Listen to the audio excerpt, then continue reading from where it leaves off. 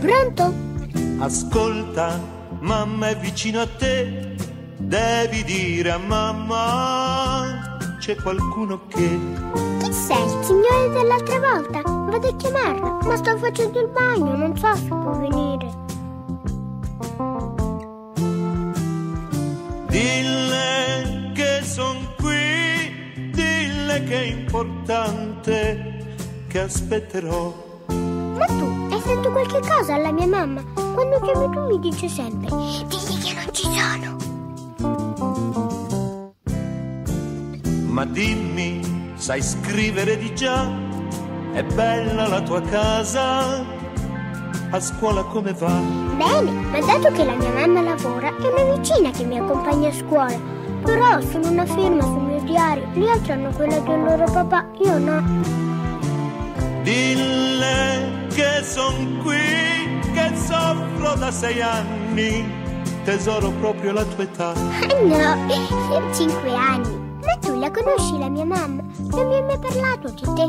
Aspetta, Piange il telefono perché lei non verrà, anche se grido ti amo, lo so che non mi ascolterà.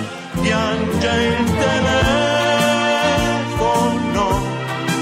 perché non hai pietà, però nessuno mi risponderà.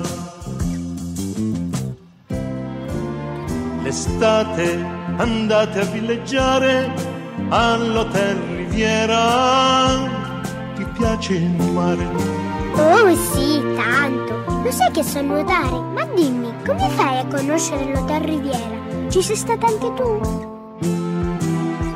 Dille la mia pena e quanto a tutte e due vi voglio bene. Ci vuoi bene? Ma io non ti ho mai visto. Ma che cos'hai? Perché hai cambiato voce? Ma tu piangi. Perché? Piange il telefono